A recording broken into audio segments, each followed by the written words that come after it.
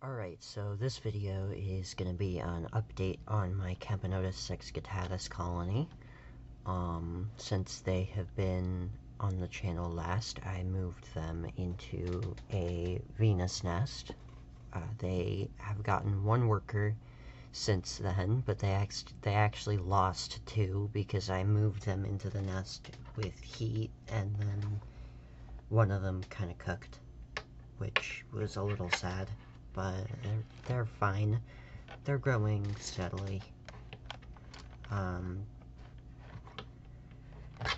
The media worker, I think, is actually a major. I don't know why they get a major so early on, but I've looked at pictures of the colonies online, and that looks to be a major.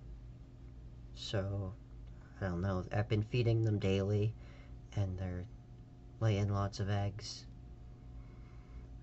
They should be about to get more workers soon. I'm gonna probably start heating them a little bit.